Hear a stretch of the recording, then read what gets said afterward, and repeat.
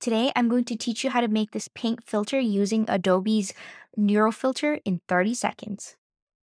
So there's many different ways to create a LUT. However, we are going to be utilizing Adobe's new feature, Neural Filter, in order to create that. So I'm just going to drag in a photo of myself. I took this with the photo booth on computer.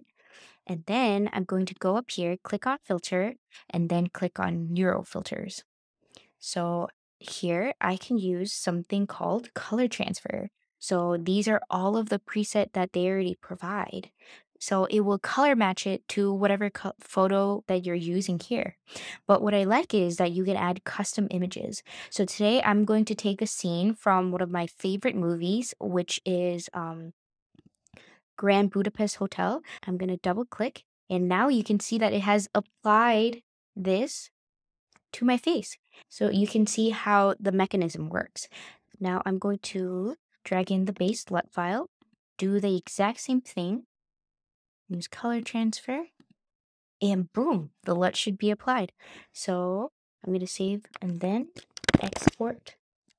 Now I'm going to open up Effect House, create a new project, drag in your new LUT file.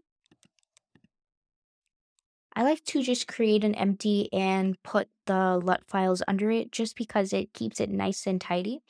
But I'm going to go on Post Effects, Filter, and then right under here, you can select the new LUT file that you've imported. And now, boom, you got a LUT. And it took 30 seconds.